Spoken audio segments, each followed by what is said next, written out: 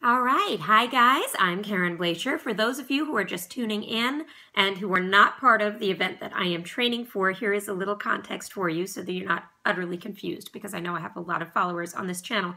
Well, a lot for me. This is actually a series of training videos for a group of wonderful volunteer face painters for an incredibly large-scale community event. So I am going to be training fast faces that do not require a significant amount of experience, although they are going to require practice, ladies and gentlemen. And I am doing them using only 4 colors: black, white, orange, pink. 4 color faces. We're going to do a menu of 6 designs that you can do super quick using only 4 colors and a limited setup. And 2 brushes. In fact, you only really need 1, but we'll do 2. 1 for colors, 1 for whites. 2 round brushes, 4 colors, couple of sponges, water and glitter. This is going to be awesome. So the first thing I'm going to show you guys before I even get into faces, okay, I'm going to show you the technique that I need you to practice. You got to master your thick to thin lines and your teardrops, because those are going to really open up possibilities for you. So I am going to right now load up my brush. For those of you who've never done this before, okay, these paints, they're like watercolors, all right? Not a whole heck of a lot's going to come off while they're dry. You need to wet them rather than dipping in your water and wetting them. I like to spray because it gives me a little bit more control of how much water I'm putting in there, and also because I know I'm putting clean water on my paints and not icky blicky rinsed water. So I'm going to spray my paint. Now, because it's the first time I'm using it, I'm giving it 2 or 3. If I'm spraying it in the middle, I'm only going to spray it about once. And then I'm going to really work into it with my brush to work that water in, because if you have too much water in your paint, it'll drip, and nobody wants drippy paint. Okay, now again, because I'm just wetting this, this isn't quite wet enough for me. I'm going to wet it a little more. And now it's a little too wet, so I'm going to go ahead and work that water into the paint until I get a nice consistency. Snazaroo is a very soft paint. A little is going to go a long way. It blends really well. It can be a little difficult for line work, but it doesn't have to be perfect. You'll get it. You just have to figure out the consistency. All right. I am going to practice on my face so that you can see it. When you guys practice, practice on each other or practice on your inner arm, because it's going to be easier for you to control, and you don't want to learn how to do it on yourself and then have to relearn how to do it on somebody else. That's what I did. You don't have time. So the first technique I want you guys to master, okay, when you paint a line, all right, I am doing it on my arm. I lied. I'm not doing it on my face.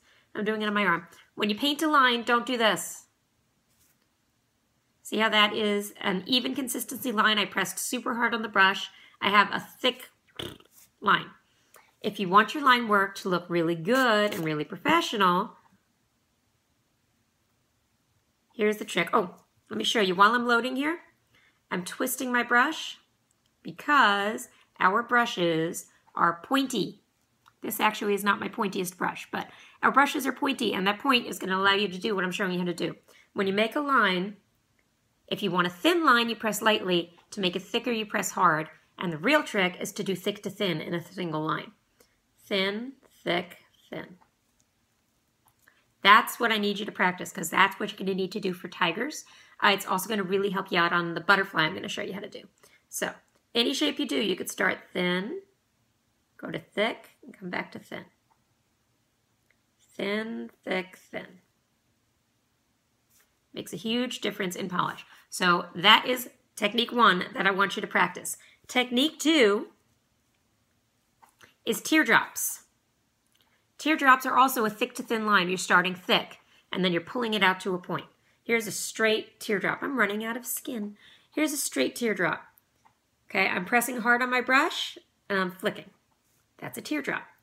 Here's a curly teardrop. Press straight on my brush, pull it towards the point that I want it to end. Please note, I've been doing teardrops for a lot of years.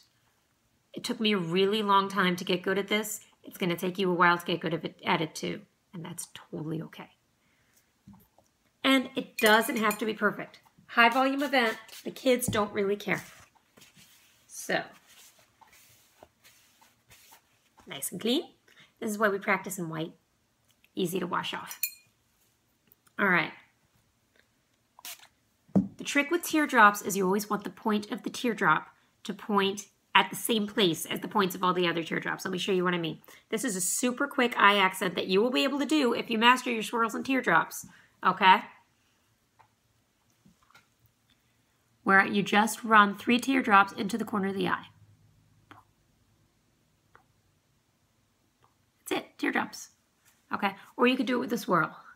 Do a swirl coming down first, thin, thick, thin. Okay, and then teardrops. And I'm doing this without a mirror. I'm doing this just looking at my camera, so I'm kind of sucking at it, which is okay. All right, see? It's cute, it's little, it's great. You want to finish that off? Go back at it with another color. How about pink? Now I'm loading up my brush in my pink. Again, don't overwet your paint. If you do overwet your paint, recognize that you have overwet your paint and really work the water into your paint before you try to paint because you don't want to drip. Okay, I can come back over the same design and stick a shadow on the back of each of them. Sound effects help.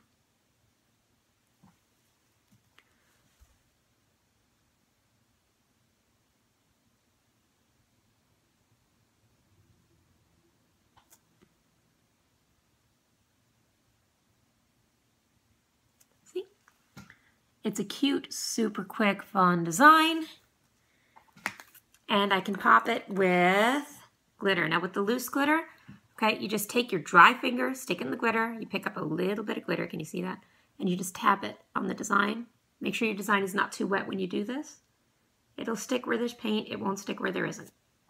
And it just gives you a little bit of extra. Oh, isn't that pretty?